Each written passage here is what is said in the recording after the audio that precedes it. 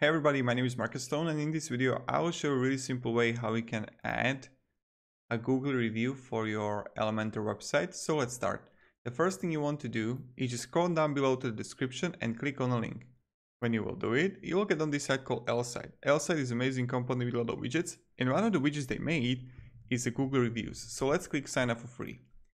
When you sign up, you want to sign with the Gmail, Facebook or normal mail, is up to you.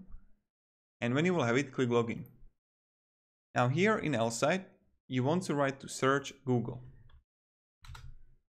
And you're gonna see here Google reviews. Let's create a widget. I'll just remove this one here. Now, you can choose between reviews, widget, carousel, grid, slider. I really like this one here. So let's continue with the template. Now what you want to do is just easily add your Google Place. Then you're gonna see like a layout here. I really like the slider, by the way. I think this is like the coolest one. But you can like honestly choose what you want and style and changing colors and things. Let's click save for now. When you got it, you need to choose a plan. If you're starting out with your website, go with the light version. But if you have already, I don't know, 5,000, 50,000, 5 million views, go with the basic pro or enterprise version or get all packs. So let's get a code here. Now in Elementor, what you want to do is just easily write here HTML, take it, paste it, like here, and paste the code.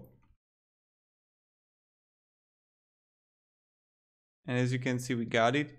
But of course, I recommend checking out like all the reviews because this template is a little bit different. And then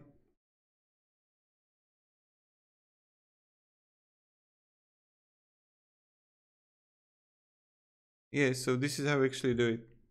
If you have any questions, guys, ask me down below in the comments. I definitely recommend checking out all the other applications here. If you like more packs, choose a pro pack or basic pack. And yeah, when I'm going to update the site